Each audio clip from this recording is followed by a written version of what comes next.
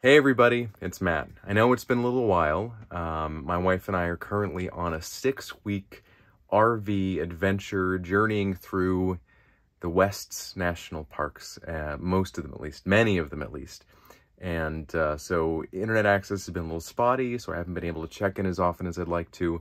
But I received the notification that I just hit 1,000 subscriptions. So thank you so much for those of you that have subscribed and continue to do so.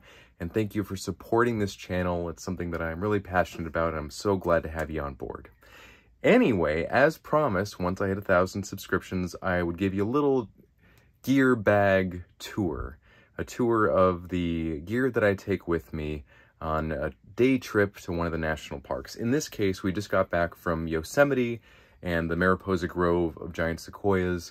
And so I'm going to show you what I took with me and the gear I took and see what you think. All right, so let's take a look. So this is the F-Stop Guru Ultralight backpack. It's a wonderful day pack, and one of the primary reasons I love this is that it has space for camera gear, but also has space for other crap, which is really important when you're on a trip and you need things other than camera gear. You can't eat a camera lens no matter how much you've tried. Anyway, so in here I've got a long sleeve t-shirt. I've got a raincoat just in case. I've got a water bladder that holds about 2 or 3 liters, something like that, in here. And that's really helpful because one of the sites that we were visiting did not have access to potable water. So that's really helpful to have. Beyond that, I have strapped to the shoulder strap here the Peak Design capture clip. And usually when I'm walking about and I want to have my camera at the ready, I clip it into this and it's right there at my side. I have a review on my YouTube channel as well. This is a great thing and I continue to use it every day. Over here, strapped to the side, is my MePhoto road trip travel tripod. And this is the aluminum version. They make a carbon fiber one as well. It's a little bit lighter, but it's a lot more expensive. This one does me just fine for my purposes, and it's been a great companion. It's also really good just for mirrorless cameras. I used it on DSLR before, and it's perfectly fine. Now, the meat of it. In here, the camera supply area. This is the, I think, medium ICU. F-Stop has all these different interchangeable camera units, little camera cubes that can be slipped in here. You can use a bigger one if you're taking more gear, a smaller one if you need room for other stuff. Really great.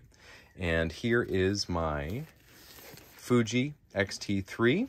This is my workhorse camera. It's what I take with me everywhere. Attached to it is the 10 to 24 f4 zoom lens, ultra-wide zoom lens. It's an amazing lens, incredibly sharp through all of its apertures.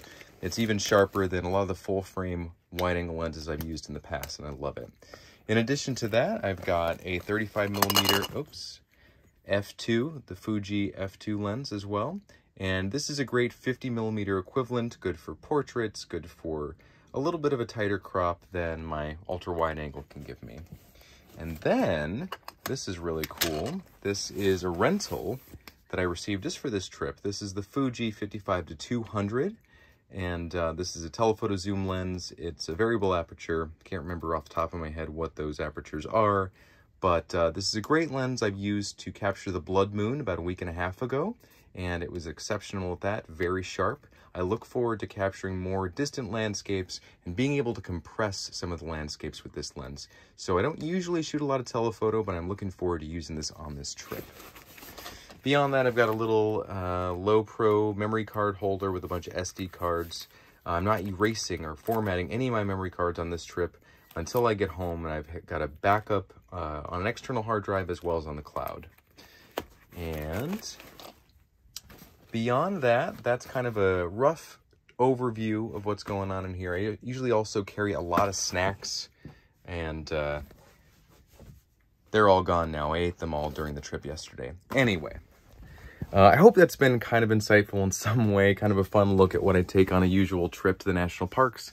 One of the most important things that kind of keeps me going on my trips is what snacks to bring and what I can look forward to once I get to the top of that cliff at the end of that hike. You know, what are we looking forward to replenish the energy? So in the comments below, let me know what snacks you take on hikes and what kind of keeps you going, motivates you, and all that good stuff. Anyway, thank you again for helping me to reach 1,000 subscriptions, and I can't wait to see you in the next video. See you soon.